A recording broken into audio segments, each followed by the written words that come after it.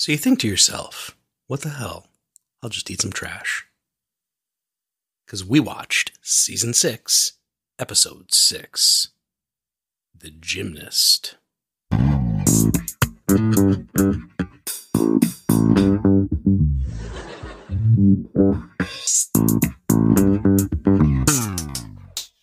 Hello, Katie. Hello. How did you like The Gymnast? It was all right. Ah, okay. Did you like it? There were some funny things that happened. I felt like there was some really good lines. There were some good lines. There was an iconic reference that I now get. Which was? We'll get there. Okay. So The Gymnast was written by Alec Berg and Jeff Schaefer. It was directed by Andy Ackerman.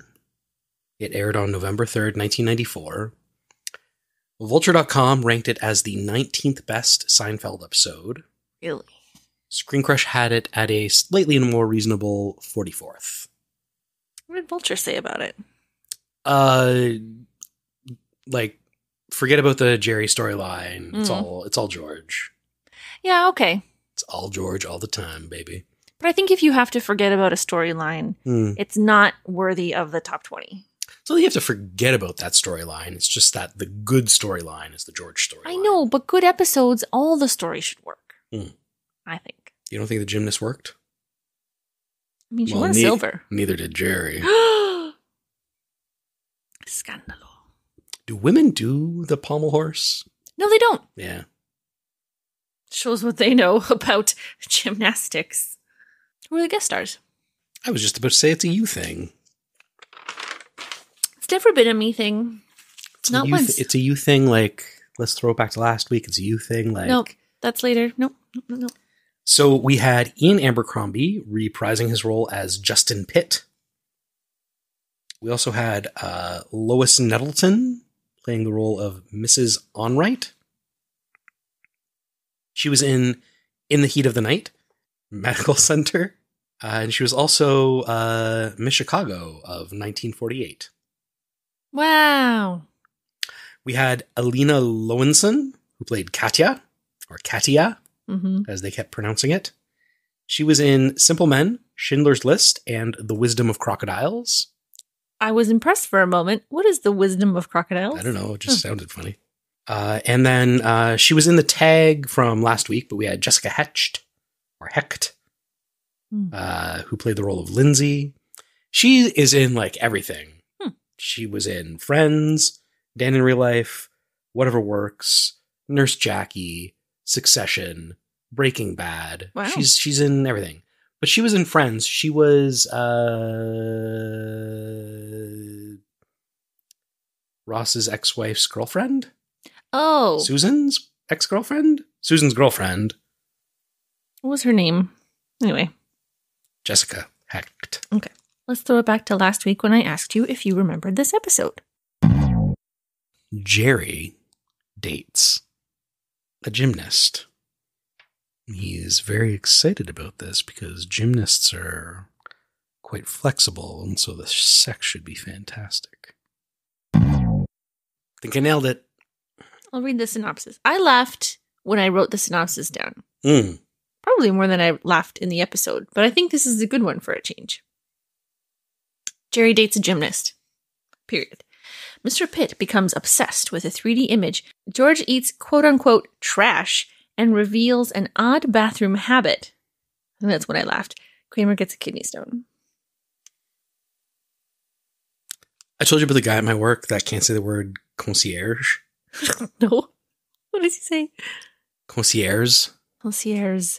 But concierge, that's so funny. Why can't he say a je? I don't know. How often do you say the word concierge? This seems like how did this come up? We have a morning and evening meeting at the start and the end of the day, and one of the line items in it is concierge. It's like concierge for our customers. Why do you have 2 meetings every single day? In the morning, it is for the handover between the UK team and the Canadian team, and in the afternoon is the handover for the Canadian team to the Australian team. Couldn't it be an email? Most days, yes. Hmm. It used to be a half-hour meeting, and then we shortened it down to 10 minutes, and it usually lasts 2 to 5 minutes. Then it's not worth having. I'll let the powers that be know. That's infuriating. There's also handover notes. Then why do you have to talk? I don't know. It's a waste of everyone's time. Anyway, the stand-up starts with Jerry talking about novelty toilet seats. And I didn't know what he meant at first, but then he said like the clear ones with coins inside. I don't think I've seen one in person, but I know what he means. This is pretty niche. Yeah. Maybe Jerry's starting to make like a lot of money. He's starting to get like some weird furniture in his house. So the toilet seat at my grandma's house, before they redid the bathroom in like the 2000s, it had a wooden toilet seat. Oh, yeah. Which was nice because it didn't get cold. But it was painted red. Mm. And then the lid was also red. And it had like playing card imagery carved into it. Like the King and Queen of Diamonds or something. It was very fancy. They grow up in a casino? Jerry goes, it's bad enough Lincoln got shot in the head and now you're going to pull your pants down and sit on him? Did Jerry invent like teabagging like the kids do in Halo, where you like kill a guy and then you run over and you crouch on him? Do you know what I'm talking about? Oh, obviously not. You've never seen this? No. You've never seen this phenomena? No. Don't play. It's a way to like taunt your opponent. So when you die, for like 10 seconds before you respawn, you can still like see out of your character's eyes. So you just see a the butt. person that would kill you would come over and like crouch and stand up and crouch and stand up. But technically, they're not teabagging. They can't pull their pants down. We're teabagging Lincoln. That's what we're doing. So George's girlfriend has taken him back, I guess, after his breakfast at Tiffany's faux pas. And he goes, I think she finds my stupidity charming. He's better with the mothers than he is with the daughters. I originally wrote down George wants a MILF, at which point he then said, if I could talk to the mothers and sleep with the daughters. Yeah. Is he saying women his age are not interesting to talk to?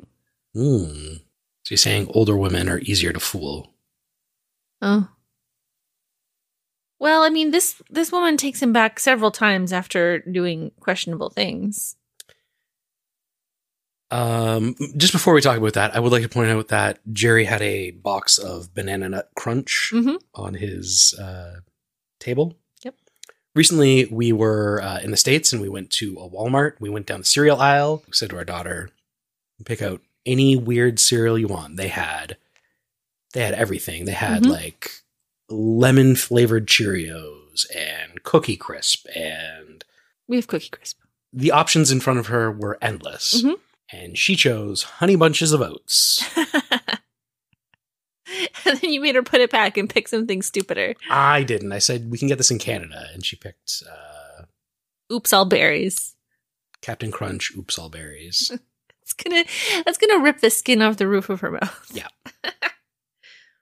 I was surprised in the cereal aisle about how many cereals in bags that they had. Because I think you can still get like puffed wheat or something in a bag. It's always on the bottom shelf.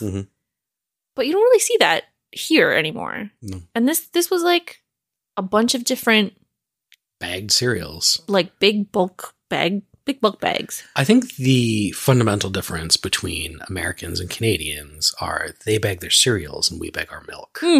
We're a match made in heaven. I don't get why the 3D poster is at Mr. Pitt's office. Elaine was having other things framed for Okay. Mr. Pitt. Gotcha. And so she had it done for Kramer.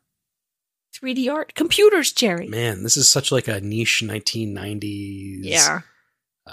It existed for the 2 years that 3D art. You're looking on our shelf for your 3D art book. Magic Eye and Magic Eye 2. They're right there. What year were they published? I'm going to say between 94 and 95, I'm going to guess. I was going to give it a wider window. I was going to say between 1992 and 1996. So Magic Eye, the first one, 1993. Now that I'm thinking about it, the show was airing in 94. So it had to have been before 1994. Yeah. Maybe early 1994. Magic Eye 2, probably also the same year. Oh, 94. There you go. Ooh, a rocket ship. Is it round? Is it pointy? I really liked Mr. Pitt in this episode. Mr. Pitt's ridiculousness was kind of off the charts. Moreland Springs. I like Moreland Springs. I chose the name myself. Is this his office or his home? I think it's his office. Hmm. So I didn't really understand the circumstances, but somehow Jerry has met the silver medalist from the 1984 Olympics in gymnastics. From Romania. From Romania. In the show, her name is Katya. And there is a silver medalist from the 1984 Olympics from the Romanian team named Ekaterina Sabo. Huh. She also won some golds. You'd say the gold medalist then. Well, she won silver. I think she won team gold. Well, yeah, in that case, maybe you'd say like she was the silver. Yeah. I think she won a few silvers and team gold. Fun fact. The 94 Olympics, Romania was the only Eastern Bloc company. Romania was the only Eastern Bloc nation the USSR and the rest of them boycotted. And so they cleaned up. They were second in golds to the US. Wow. Yeah. When we were dating, that company was going to send me to Romania, right? Yeah. Yeah. That never happened. Nope. Not forever. Forever? No. Well, it hasn't happened. It will never happen. No. But they weren't going to just send you permanently. No, they're just going to send me there for a while. Yeah. Map out their utilities. You have a Romania travel book. That's how close it got to. Yeah. I was like, we're going to send you there. My boss went. So why didn't they send you? I don't know. It was a up company. So other than knowing she's a gymnast, and Jerry, I'm sure his gymnastics knowledge is limited. Mm-hmm. What would they talk about? He just wants her for this. It's not her yes, gymnastic prowess. Their conversation is limited because he wants something from her, one thing from her. He doesn't want to get to know her as a person. True. I guess they go on a date before he sees the tape. Yeah, I was going to ask, is gymnastics a particularly sensual sport? That was my mouth, not my butt.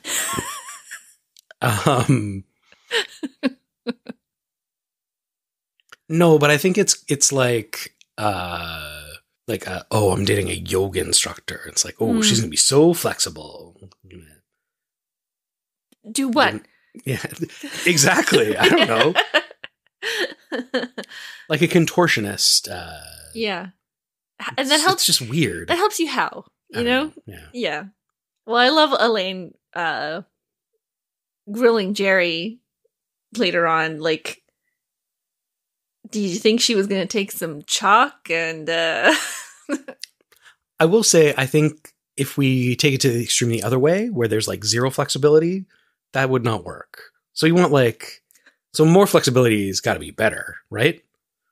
Is there a bell curve? Like once you get too far, it's like. I mean, sex with Gumby, I don't know how good that would be.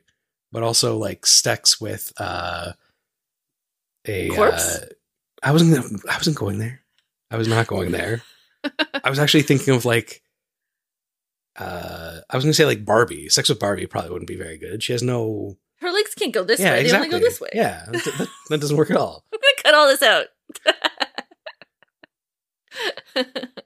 So some flexibility is good and somewhat needed, and a little bit more, but not too much, is better. Yeah. Oh, okay. Can't it be? I think flexibility is like a sexy trait that a woman can do. Like, I guess I don't really understand it. Although, if I think about like a man doing the splits. Yeah, like a woman, she can be like, oh, I can put my leg behind my head. And you're like, that's a thing for sex. That could be used for sex. Couldn't it? It could. You're going to tell me it can't be used for sex. You're just going to give me all this rope so I can hang myself. I'm putting my shirt back on. Oh, yeah, yeah. is the thing. You take your shirt off in the bathroom? On occasion. Just for number 2. Just for number 2. And much like George said, like, I don't want to be encumbered. I don't understand. You're sitting on a toilet. Uh-huh.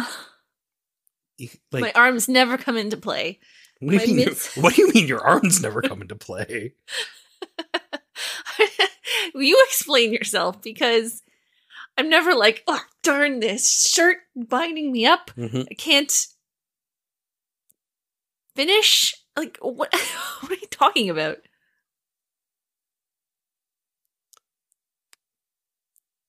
So so especially with a button-up shirt, right? It's long. It's longer so that you can tuck it in. Yeah. So, like, you're sitting on a toilet. You don't want it to, like, go into the toilet. You hoik it up. So, wouldn't you prefer not to have to hoik it up? When I'm wearing a dress and I go to the bathroom, I don't take it off. Oh, yeah, I hoik it up. It's unfortunate that you're wearing that garment. If you could take it off, wouldn't you rather poop naked? Take it from one extreme, okay? You're either pooping naked or you're pooping wearing every single item of clothing that you own. Which would you rather do? I say there's a happy equilibrium between the two extremes where you hoik it up out of the way. You would prefer to hoik it up than to poop naked. Yeah, because you would prefer better than naked is hoiking? Then I wouldn't have to put my clothes back on. I'd be out of there faster. It's not about putting your clothes back on. But you can still put your clothes back on after. It's the act of pooping we're talking about. Did you start taking your shirt off after this episode? Oh, yes, absolutely. Did you do it before? I don't really remember. I would definitely roll my sleeves up. You gotta roll up your sleeves. You gotta roll your sleeves. Yeah. And then George Costanza, genius George Costanza is like, just take your shirt off. Lead bulb. This is better. I mean, I don't do it at work. I don't do it when I'm at public. Why not? You're encumbered at work? Aren't the stakes higher? There's a line I'm not willing to cross about being a guy in a public toilet with my shirt off. And I'm going to stand by that assertion. But there's a stall door and a hook. Uh-huh. Shouldn't you take your shirt off every time you go? I'll take, if I'm wearing a hoodie, I'll take the hoodie off and just be in my t-shirt. Why? Because it's You're taking half your clothes off. It is holding me back from my full potential. That's it. We're not talking about anything else in this episode. We're going to get to the bottom of this. Yeah. So you pull your hoodie off and your shirt goes halfway with it because they are always stuck together. No, and you're like, no, shirt, you go back on. I'll take my hoodie off and put it on the hook and then I'll hoik it up. 23 minutes into the podcast. Yeah. So George talks about how good he is with the mothers. Mm-hmm. And I was thinking, is this kind of like a Chekhov's gun situation where George mentions that he's good with the mothers. Therefore, in the second act, he has to be terrible with the mothers. Yep. God hates me. Well, he did choose to eat trash. What the hell? I'll just eat some trash. So I do think that it was a fairly uncontaminated piece of food that he was eating. Mm-hmm. But I do agree that it was trash. I'm with Jerry. If it's trash adjacent, it's trash. Yeah. I feel like in a covered garbage can, the trash air is circulating in there. There's gonna be a lot of trash air on that eclair. When Kramer comes in talking about the Kama Sutra and Tantra and stuff, Jerry goes, boy, you can really talk some trash. Better than eating it. Mm-hmm. They watch this tape of Katya. It's like three guys watching a porno.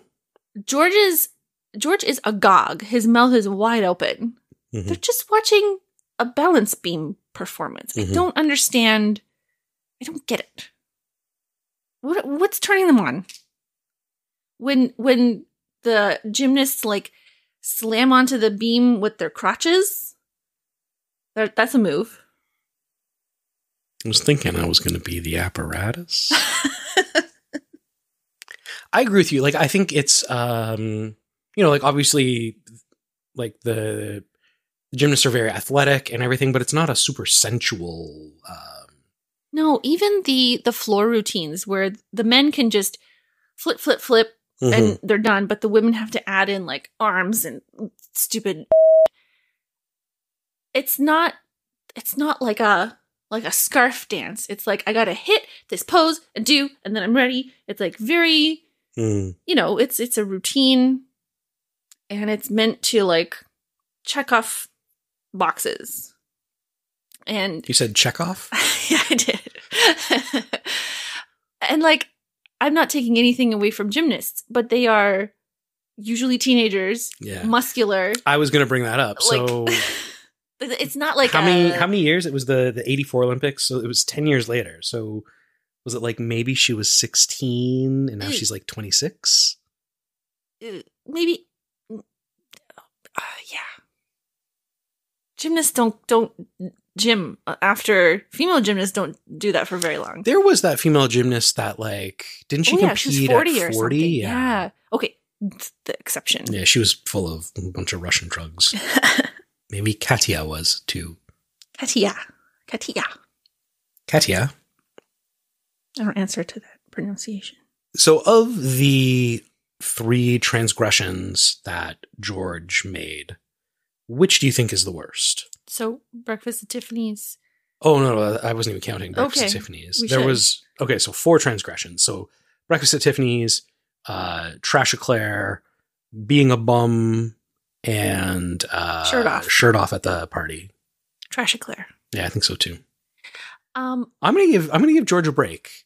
Like, bum is totally not his fault. Like, that's a misunderstanding. Yeah. That really, like, there's so many despicable things that George does that I feel like this is kind of he gets a pass on this one from me. Okay. Why did he fling his coffee to the side? There's a trash can right beside him. I think he was trying to like dump it into the street. Yeah, why? Just put it in the trash. He said it was really bad coffee. There's a trash can right there. Well, you don't want to put a liquid into the trash. Who cares? You're not going to take it out. Oof. Somebody has to take it out. Don't you have sympathy? Do you think that coffee is the worst thing that they have to encounter? There was no bag in there either. I don't know how those wire trash cans get emptied. But he takes a very clean looking newspaper out of there. So Katya and Jerry and Kramer go to the circus. Because that makes sense. Yeah. Her friend Misha's an acrobat. They're talking about the animals and stuff. And she says, my father, when they would bring out the elephants, he would yell at them. He blamed them for all the ills of society. Have you ever been to an animal circus? Yeah, I feel like I I have a vague memory of going to one with my cousins. Me too. Well, not with your cousins, but I have a vague memory of going to one. But I don't think it was Ringling Brothers or anything like that. But maybe it was just a people circus. I don't know. I feel like I've seen lions and jumping through hoops and stuff. It must have been the late 90s at the latest. Yeah. They still do that? I don't think so. Didn't Ringling Brothers close? Yeah. Thank goodness. For being bad to animals? Yeah. No. I think maybe they still, we can look this up, but I think they still have like the performers, the people. Cirque du Soleil. Yeah. That's the more impressive thing, I think, anyway. Yeah. Like a circus with animals was because you couldn't like see, there was no TV and you couldn't see those animals on TV. So they like shipped them around the country. So you'd be like, that's what a lion looks like. She says to Jerry, you may tell jokes, but you are no comedian. You may look like a clown. But you're not a clown. That was after Kramer yelled so loud that Misha fell down. Misha fell off the tightrope. I don't have any more notes from the episode, but I do have some notes about kidney stones. You don't want to talk about Hitler? Let's talk about Hitler. Why didn't Elaine tell him to wipe his face? She didn't want to get in trouble about having ink. But it's on her hands. He can see it. It's funny. I know. We'll annex Poland. And our profits will go up. Yeah. So it's on tap for next week. No, I want to talk about kidney stones. Okay, sure, yeah. So the pain that Kramer is having, he's clutching his like lower side. So the stone has moved into his ureter on that side. Ureter?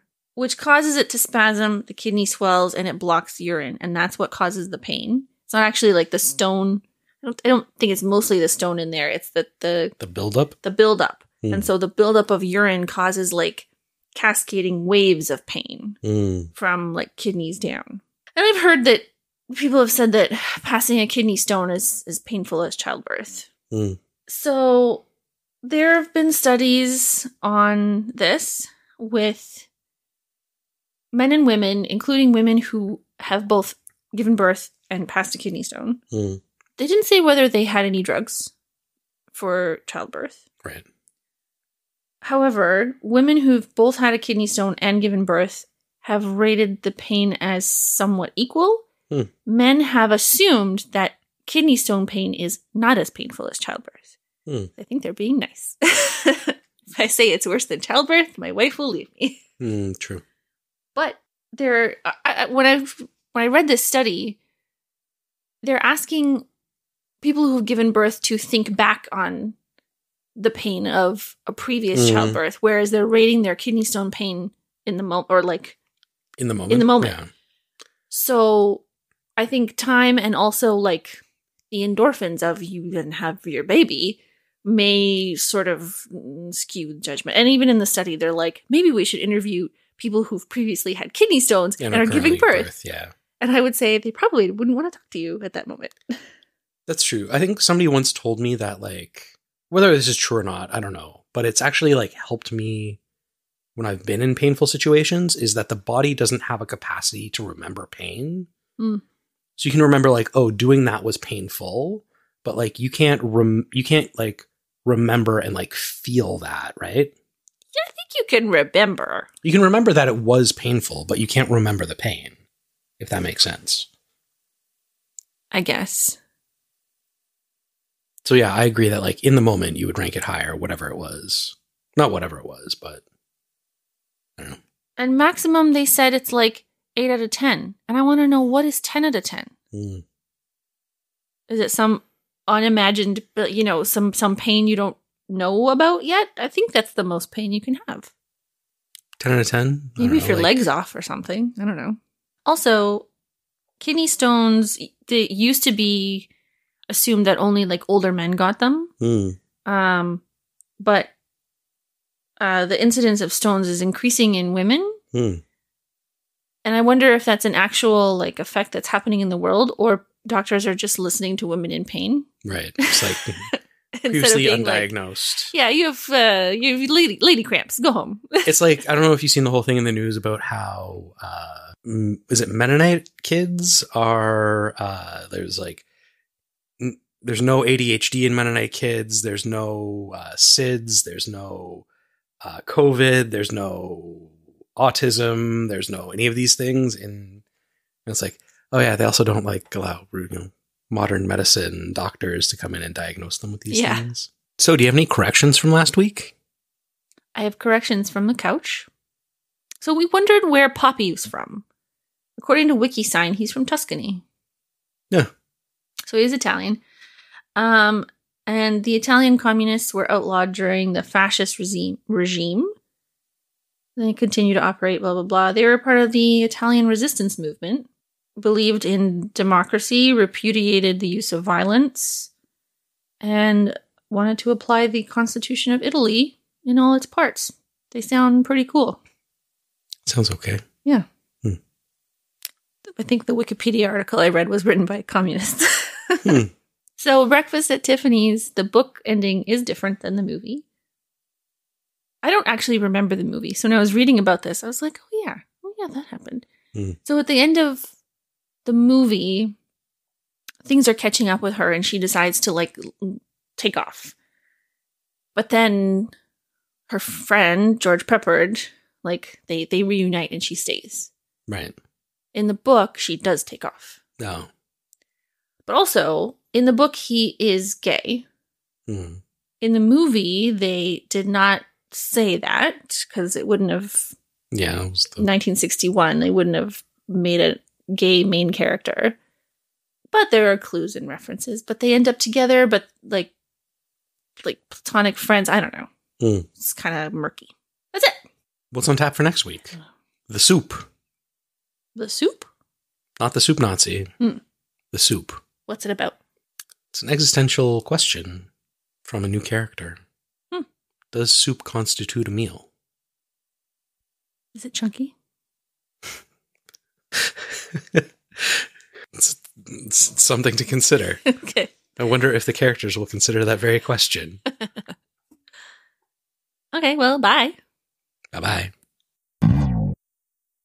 Believe it or not, this is our podcast. Please subscribe at the end. If you subscribed, we would be happy. Please subscribe to us. Believe it or not, it's our podcast. Is that a Seinfeld reference?